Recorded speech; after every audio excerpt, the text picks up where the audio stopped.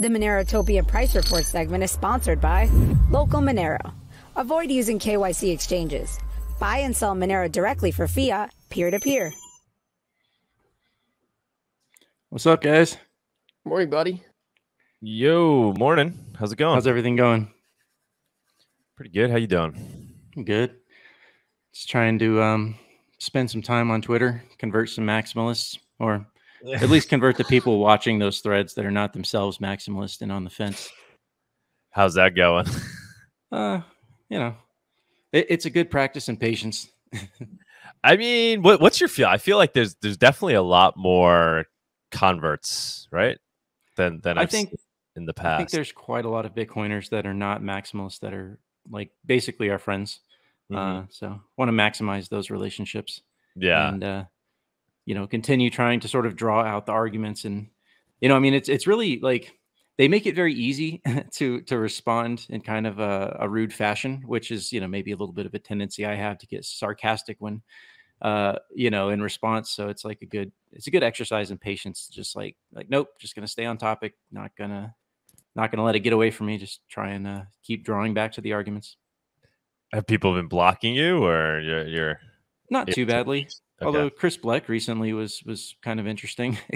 I wasn't even like that mean to him. I didn't even say anything too terrible. He was like, well, why don't so it was about Tornado Cash. He's like, well, why aren't the validators in Ethereum, the miners basically? It's like those are the ones that should be responsible. And I was like, no, Chris, Section 230 of the Communications Decency Act like prohibits that. It's the same reason that you don't arrest the Google CEOs for people sending like conducting criminal activity on the Google platform. That was actually one of the like fundamental pieces of the internet that sort of gave us the ability, or I should say the corporations, the ability to build out, these big platforms because you don't hold them criminally or legally liable. Right. And I don't think that applies to money laundering though, right? Yeah, I mean, there are some things it doesn't apply to, like IP. But I mean, generally in the States, like they've erred on the side of not holding these companies criminally liable or responsible. So it's like that's something he should know for someone that's like into technology as much as he says that he is. So I said that would warrant a block. I mean, yeah, I know. I respond a lot to his stuff. He doesn't. Okay. He doesn't like that I'm Ethereum curious. Okay. That you're engaging. It's funny because he was supposed to come on the show. We might get him on this week. We might do a Monero talk interview with him. So cool. Well, I promise not to,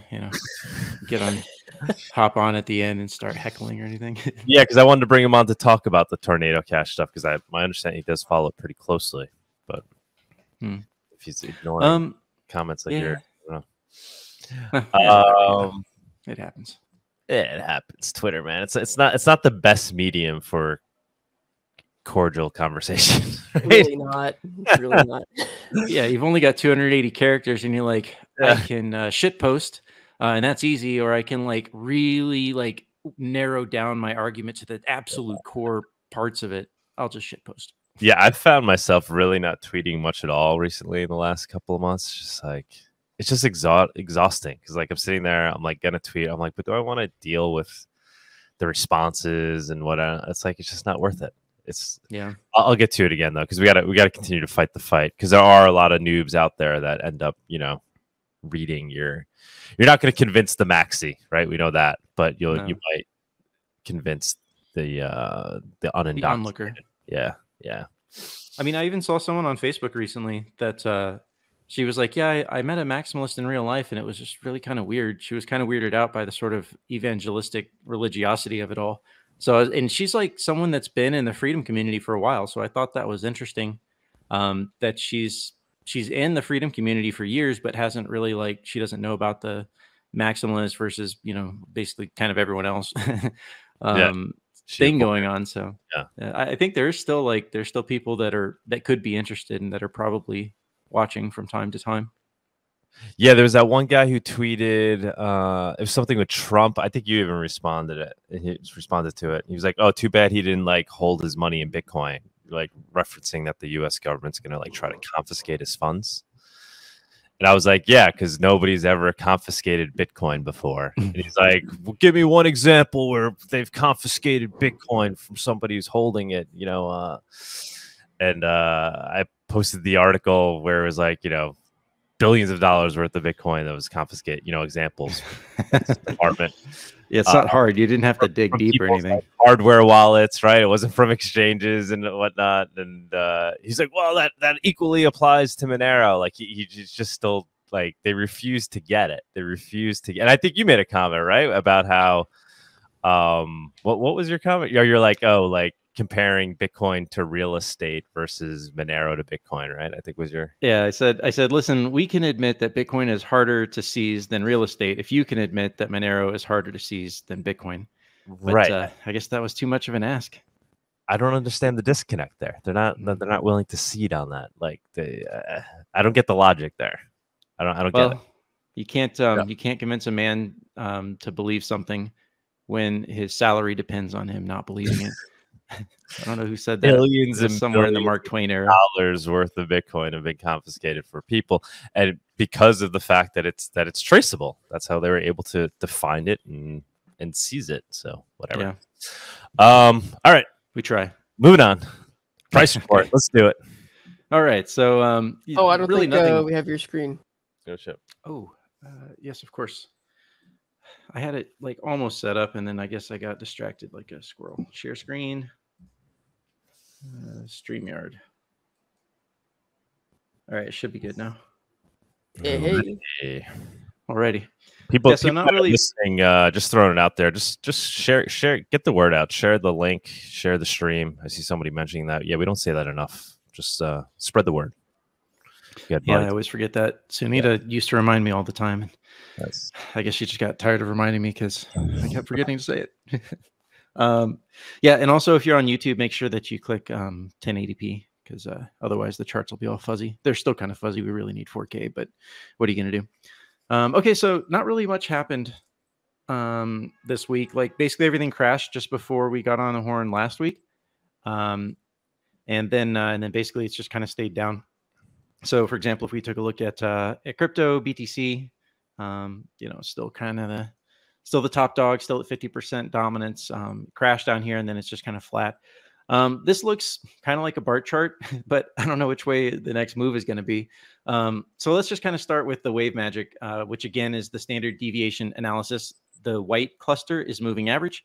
The blue cluster is upper standard deviation, and then the orange cluster are lower standard deviations.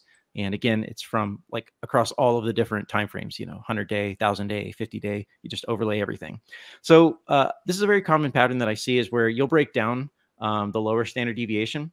And then right here was where it needed to basically get up and then stay up. It needed to start like oscillating kind of around here. But instead, the lower standard deviation acted as resistance and then it came back down. Honestly, this doesn't look very good. There's still a lot of weakness out there. There are black swans now at this point, kind of, I don't know if they're circling, but you can see them. You can see them in the sky. They look like they could be interested. So I don't like how there was just kind of like this sort of like reaction bounce here, and you kind of expected that this maybe should have gone a bit higher. You can see that I've got this yellow circle here. If we go to the daily, that circle will make a little bit more sense. Let's clear the wave magic because this slows down the charts. Okay, so basically we've got this rising wedge that we broke down. We talked about this, identified this chart pattern maybe somewhere in the middle here, and said that that's really not good, and that getting down to here was your signal really to get out, to not get trapped there. Usually on a pattern like this, you would kind of expect to try and revisit the underside. Typically that would have even already happened. But unfortunately, I don't know. I wouldn't be convinced that price could really get much higher than this area right here. I suppose that perhaps it could, but we really are looking at the potential that things could just keep going down. And probably that my guess is that probably depends on some stuff that's happening with insiders, maybe with Binance. We really don't know exactly what's going on behind the scenes there, but there is probably activity going on, and it's not good. So like my best case hope scenario right now for price would be to get back into this area, to try and test the convergence of that underside and that downsloping resistance. But there's really no guarantee that that has to happen, because there's plenty of other resistances that could be hit before we actually get there, right? This right here is a spot that could be resistance. This could be resistance. So anyways, yeah, I mean, that's not like great news here with price. Sorry to be a negative Nancy, a Debbie Downer on that one. Let's take a look at the dollar, because this one actually, this did break out, and this is significant. So kind of like we talked about since, for months now, that this looked to me like a pattern that was eventually going to break to the upside. It was going to break this resistance area here, and that's effectively what's happened. So in my mind, this is dollar strength. This is Dixie strength, and likely this will continue to play out. I don't know exactly where the end of this run for the dollar will be, but I mean, this is, again, the dollar index typically being anti-correlated with risk assets like stocks and crypto. So one thing that has been nice to see, though, with the dollar index rising, is that gold has actually kind of held its own. So this is the weekly chart on gold. Let's go to the daily, so we're dealing with congruent time frames. Yeah, so I mean, gold did take a little bit of a hit, right? Gold did come down some. Now let's clear all the wave magic. There we go. It's causing everything to be slow. Okay, so gold did come down just a little bit, but I kind of I don't know why it escaped me, this idea to do this, but I realized that what I could do is you could multiply gold by the dollar index. So it's kind of like, okay, when the dollar index rises, typically gold tends to go down, and you can see this here just comparing these two charts. So as the dollar index started rising, you can see on the right that gold was kind of at a local high, and then it's sort of been going down. But lately it's kind of rebounded, actually, despite gold continuing to go up here in the last few days. So one thing that you can do to kind of like neutralize this sort of anti-correlation is multiply them together, right? Because if gold is, let's suppose that gold stays the same price and the dollar index goes up, actually that means gold is doing quite well, because you would normally expect gold to fall with the dollar index rising. Same thing in reverse. If gold holds steady while the dollar index falls, well, gold isn't doing that great, because with the dollar index falling, you'd expect it to rise. So if you multiply them together, you can kind of remove that sort of anti-correlation, and then get kind of a different picture of how gold looks. And the interesting thing to me is that when you do this and you look at it on very long time frames, you actually see that gold has been consistently, steadily rising, just regularly rising. A lot of that. So one trick that I think that kind of the insiders, the corporate elite, whatever, deep state, one thing that these guys do is they love to hide the reality of what's happening in volatility. So like there's a big trend. It can happen over the course of years or even decades sometimes, but they hide it in volatility. And so this chart might be kind of an example of that, where it's like against the dollar index, like when you factor that out, gold really has been continuing to rise just consistently over the years.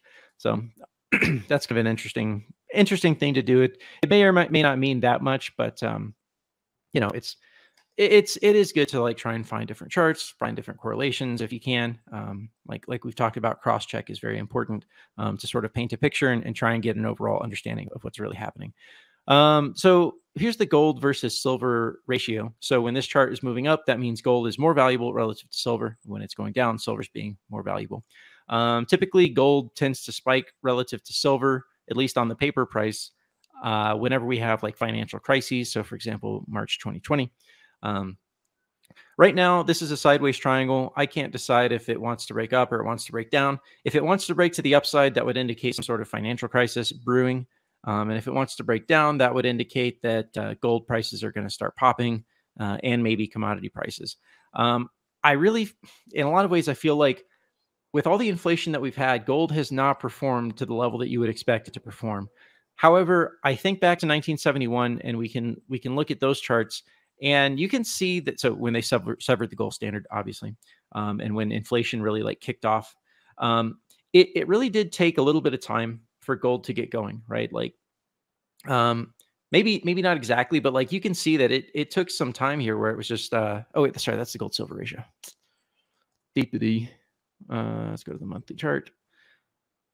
But anyways, in the 1970s, like when inflation really started kicking off, it really did take some time before gold really started performing. Like, okay, it has some upside performance here, but it was still 1972 before you started getting the 1973, before you really got like this big broad move. So, and again, with inflation of the 70s starting to kick off, There was just kind of like this slight lag between that and gold performance. So I do think gold is like one of your safest assets to just like store value, to have your best chance of not losing value and not losing to inflation over long periods of time.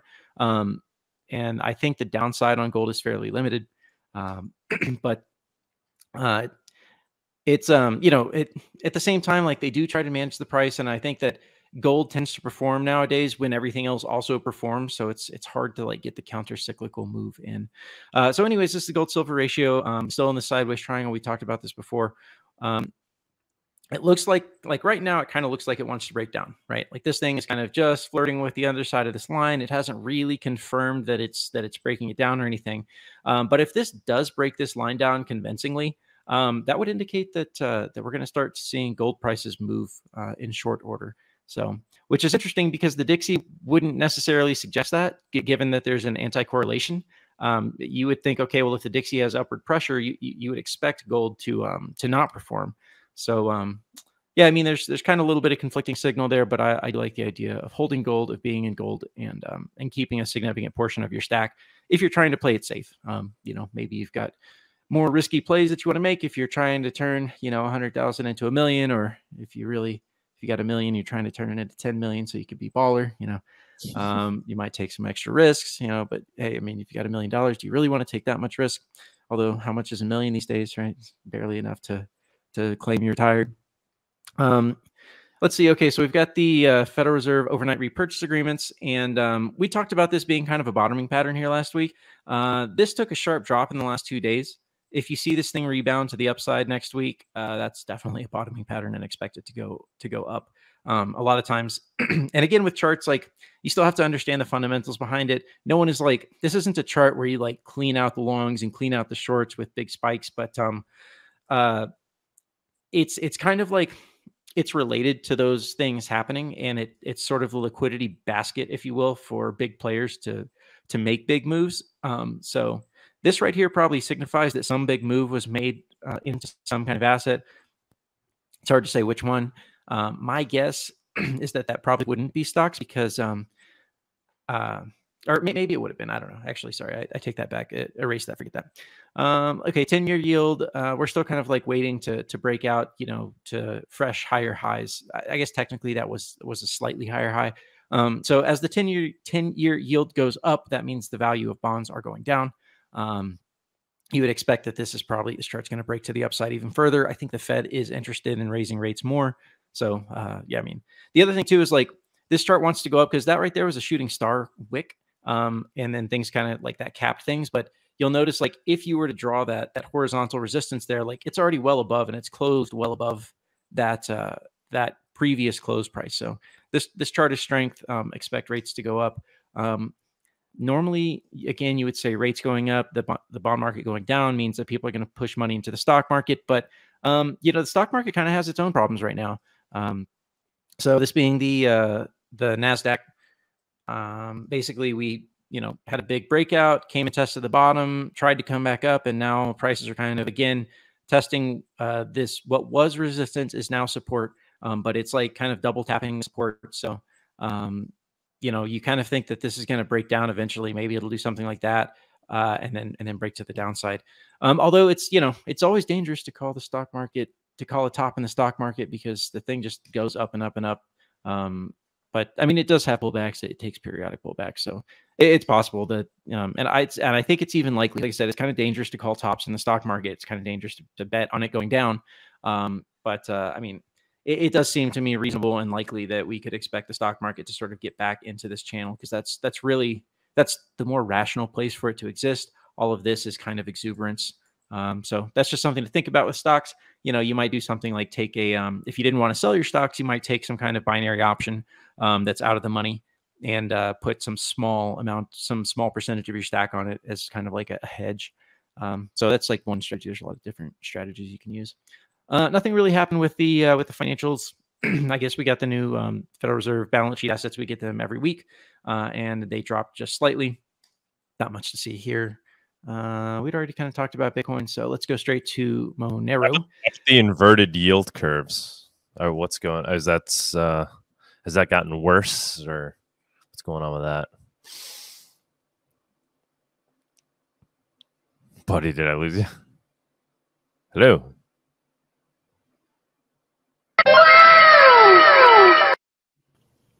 What is that? That was my soundboard. Pressed the wrong button. I was trying to unmute. What happened? I lost Body. Buddy? Yeah. Hello, hello. Did you mute him? No. Oh, he's gone. Oh, okay. What happened there? All right. Well, we'll Connection wait must for have dropped. Body to come back. Oh, he's back. We still got a screen though. See if you get him back up. Can you Body. hear me? Yeah. I don't know what happened there. Yeah, I didn't press anything. Nothing changed in it.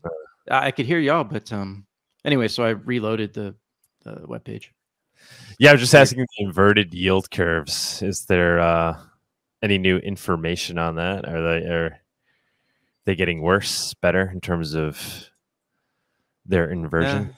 Just more sideways chop. This is the daily here. We'll expand this. So obviously the white line here is that's 0. Anything below that is inverted. A little bit of a spike here the past month, but I mean, nothing really. It's just sideways chop basically. So I mean, again, how are you feeling about it overall though? Like, I mean, do you think it's like what are the odds you're giving that this inverted yield curve is indicative of a recession at this point? Obviously, people have been calling for it for quite a long time, but how are you currently feeling about it? I think that the danger or the risk of a recession is maybe a little bit higher. It seems like it's growing. The housing market has slowed down significantly. People don't want to sell because they've got their low interest rates. People don't want to buy because they don't want to get that really high interest rate. So the housing market, just the volume is dropping off significantly. But that kind of in some way might just sort of lock prices where they are, as opposed to causing prices to go one way or the other, right? There's not much supply, but there's not much demand. At the same time, like with the Federal Reserve reverse repo facility, I think that tends to drive the yield curve, right? That tends to drive yields higher and higher because, when you've got basically free interest rates at risk-free overnight, like you're getting the federal funds rate for 1 day, for just minus 0.1%, but you're basically getting the federal funds rate for 1 day bonds is effectively, like, in my mind, that's how I think about that. And I know technically that's not exactly true, but it basically drives the yield curve to stay high. I think it's driving that yield curve and all of these rates to stay somewhat more closely pegged to the federal funds rate.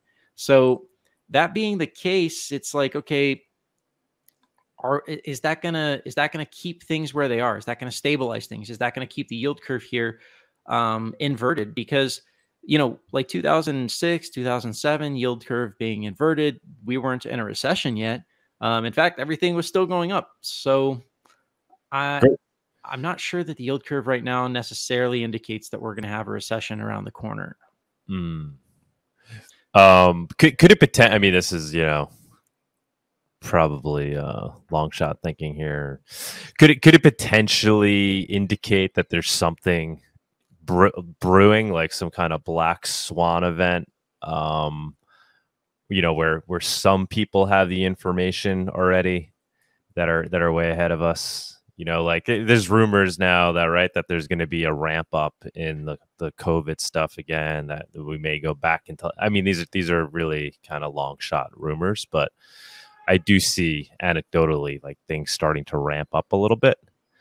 Do you think like it could be indicative of something like that?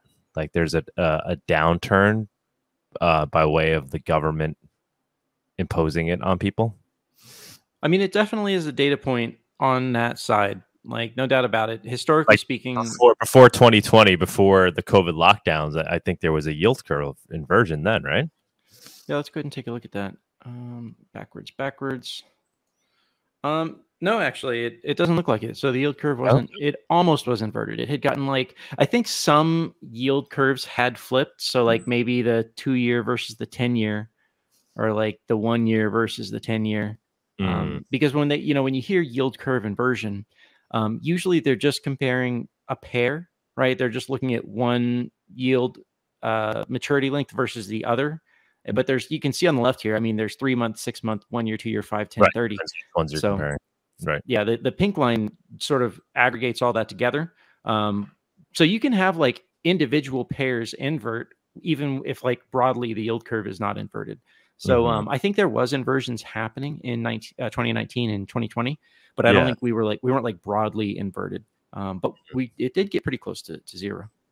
Yeah, I'm just throwing it out there as a theory. If it's potentially indicative of some kind of event that's about to happen, so maybe not just like a recession that's maybe caused by some event, you know.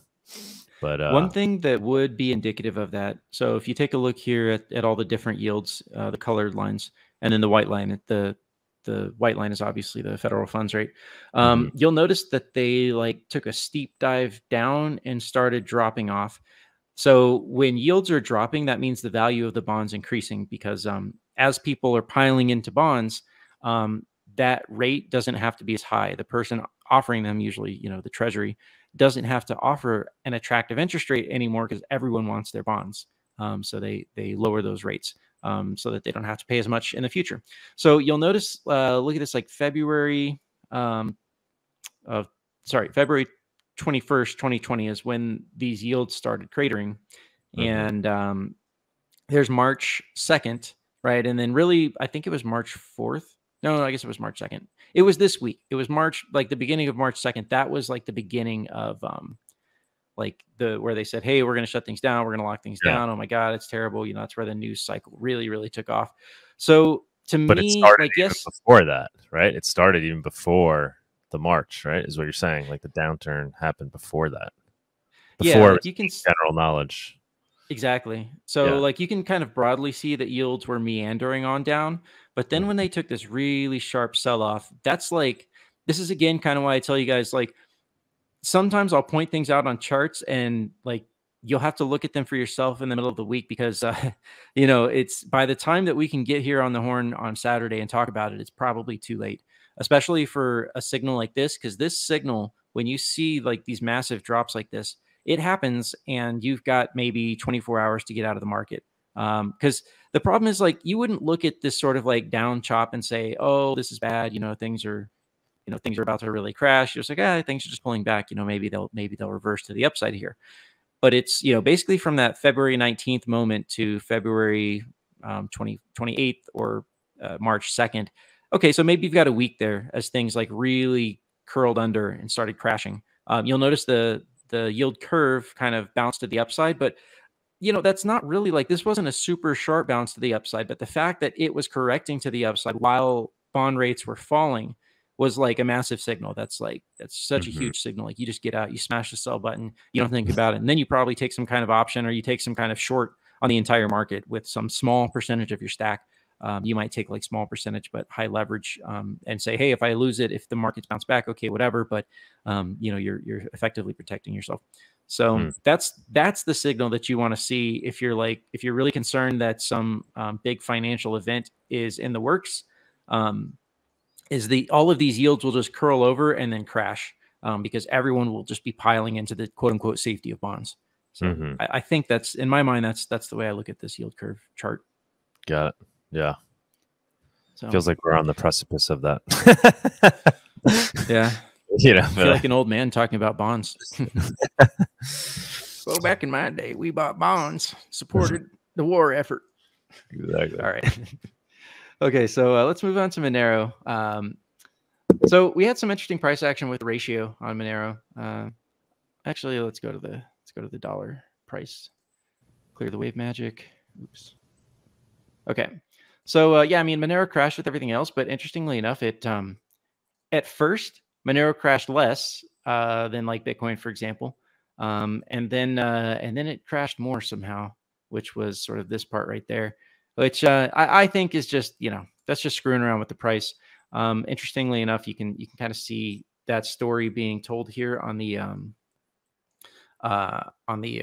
divergences. So basically, everything diverged up as the price was rising, and then went back to flat, and then everything diverged to the downside relative to Kraken. Again, obviously, all of the other shitcoin exchanges. They all diverged to the downside, and that brought Monero down. And now it's like, I don't know, I guess they're coming back to the upside. This chart now suddenly seems like it's being reflective of like some of the price movements, whereas for the past few months, I felt like it hasn't been all that correlated. But anyways, so I do think like this was just kind of BS. You can even kind of see it in the Z-scores. All right. So Monero US dollar, you can even kind of see it in the Z-scores where we had a lower low on price, but then sort of the Z-scores were already recovering. The momentum was already recovering. So yeah, I think most of this move down here was just kind of volatility. You know, maybe it's clearing out some shorts, clearing out some longs, etc. There's probably not that too many people, too much volume trading Monero. So, you know, there's probably money to be scalped there if you're a market maker. So yeah, the ratio still looks, I mean, to me, this still looks like a bottoming pattern. This still looks like it wants to reverse.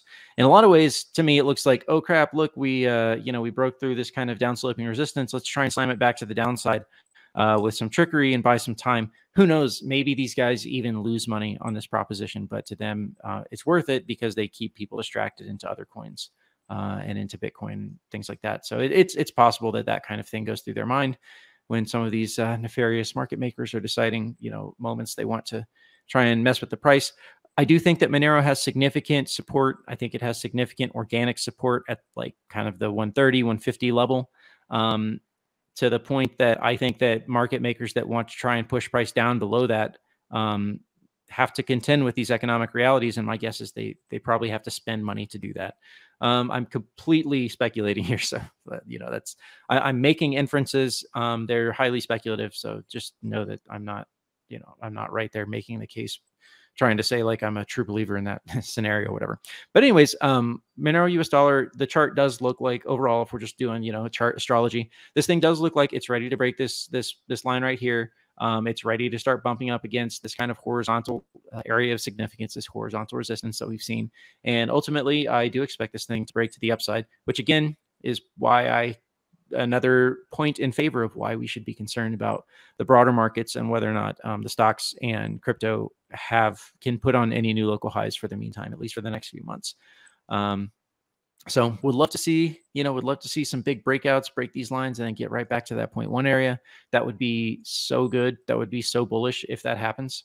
Right. So essentially this, the 0.9 area is the 0.9 to 0.1 area, 0.95 is really like that's pretty strong resistance. That's very strong resistance. It's probably possible even that we would have to get up here and then come back down and do something like this with like a rising triangle before Monero could actually really like hardcore breakouts to the upside.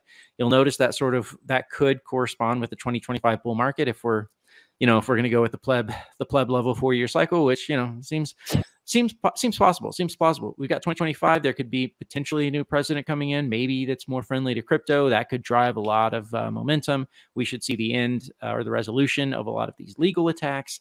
So 2025 still, like, I mean, it's possible. It could happen if we start seeing the signs line up. You know, we'll prepare ourselves for a bull market, which will definitely mean, you know, Monero. But I'm not gonna lie, a bull market will involve shitcoins. Whose profits we will roll into Monero down the line. So long-term chart there. Let's see. We'll take a look at our inverse head and shoulders. You know, the hopium here is like the biggest Monero hopium chart that we got. Big inverse head and shoulders. We want to see this line break. The breaking of this line is also something that I think we can use in a social sense. We can plaster this chart across social media and say, look at this massive inverse head and shoulders.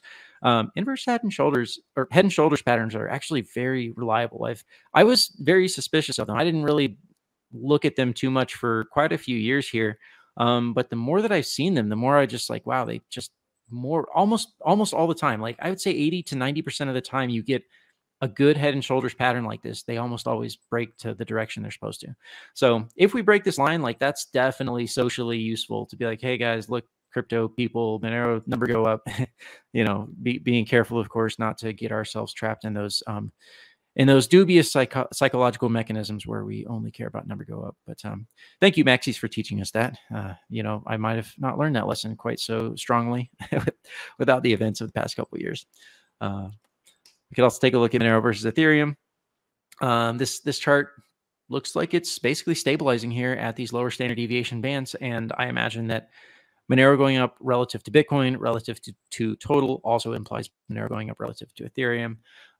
Although the only thing is with this chart here, we could maybe get to these upper bands right there, and that's going to eventually pose resistance. Like if we break out relative to Ethereum, that will pose resistance for the Monero versus Ethereum chart, which in a lot of ways kind of makes sense. Under the thesis that Ethereum is going to outperform Bitcoin, that it's going to flip Bitcoin in the next bull market, unless Bitcoin pulls a rabbit out of the hat. I don't see them. The one thing that might work in their favor is they've got NFTs now, so they've got a lot of on-chain degeneracy that can help their price. So, maybe that gives them a little bit longer of a holdout. But I still it's nothing that you can do on Bitcoin ordinals and inscriptions is as efficient and integratedly useful as Ethereum does.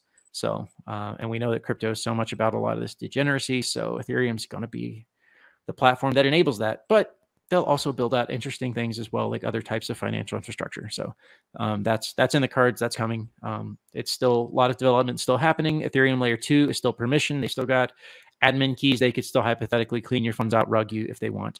But I do think it makes a lot of sense that the bigger players are probably not going to rug, the billions and billions of dollars inside of layer 2.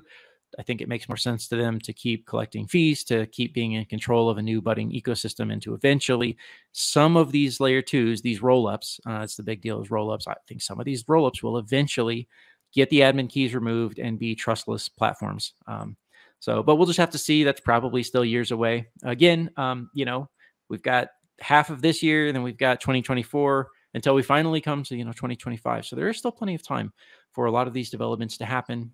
Markets often tend to move slowly. So I think overall, I think, guys, we should effectively be prepared for sideways chop in Monero, sideways chop in Bitcoin and crypto, with kind of some negative down pressures here over the coming months, where probably the range needs to be established to some downside. We need to reestablish some kind of support, at a higher low than last year. And then it'll probably just range. We'll come to the upside, maybe, start getting close to 30K again on Bitcoin, and then, kind of range back down. And I think that could be like the story effectively of from here through maybe the next 12 months. So in that kind of market, it's hard to make money. It's a lot easier to make money in a trending market. In a sideways market, you have to pick tops and bottoms, and then you never know if maybe it's going to break out, and you just, you sold before the big breakout. So, that's just a kind of broad level picture there, broad level strategy, thinking about, when you get into markets. Obviously, the easiest thing is just to keep DCAing, have a real business, make fiat, drop it into crypto, savings, gold, etc. And that's your easiest strategy to keep getting gains. But if you're a dirty trader, or if you pay attention to this stuff, you can take advantage when you get a blow off top in progress and, scale out, DCA to the downside, DCA out of the risk assets, and then DCA back in, at the bottom. You might hold off on your DCA right now and wait for lower prices, or not. You could just keep buying no matter what. So I guess that's about all I got for you guys, unless you guys wanted to talk about anything else. No, awesome, brother. That's great. As always, stick around though if you can. I know we'll be talking about the Tornado Cash stuff, and I know you had some good insights into that this week on Twitter. So it'd be great if you could stick around for that. Cool. Yeah, I might have to bounce out for a little bit, but I'll try and get back on here in an hour. All right, cool. All right, buddy. Thank you so much. All right, thanks, buddy. Thank you for the dude astrology. Always love it.